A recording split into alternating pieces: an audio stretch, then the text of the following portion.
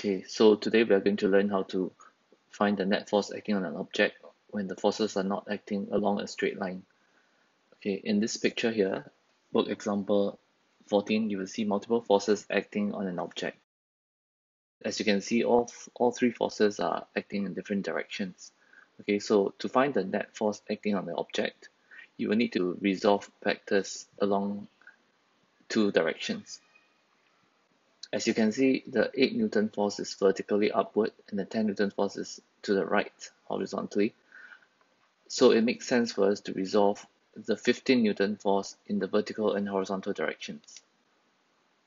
Okay, so what we're going to do is to draw an arrow in the vertical direction that is just equal to the height or to the vertical component of the 15 Newton vector, and then a horizontal component that's equal to the length or the horizontal component of the 15 Newton vector. You can see that these two vectors form the sides of a rectangle because they are perpendicular to each other.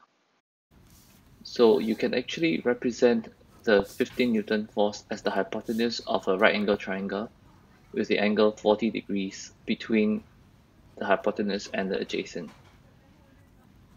So Fx will be the side that's adjacent to the 40 degree, and then Fy will be the side that's opposite to the 40 degrees. We can find the magnitude of Fx by taking cosine 40 equals to Fx over the hypotenuse, and then we can find Fy by taking sine 40 equals to Fy over 15. Alright, because sine is the ratio of the length of the opposite side over the length of the hypotenuse. So to solve for Fx, you need to take 15 multiplied by cosine 40 degrees. So that gives us 11.5 newtons. And then Fy equals to 15 times sine 40 degrees. So that gives us 9.6 newtons. So I'll write that in the diagram as well. So now we have 10 newtons to the right and 11.5 newtons to the left, which gives us a net force of 1.5 newtons to the left. And if you compare the vertical forces, 9.6 newton downwards and 8 newtons upward, it will give us a net downward force of 1.6 newtons. So now we have a vertical and a horizontal component of the net force. We can find the magnitude of the net force by adding these two vectors up. The diagonal to the rectangle will be the vector of F net, the net force. And what we can do to find the magnitude is to use Pythagoras theorem. So the square of the magnitude of the net force equals to the sum of the square of the sides.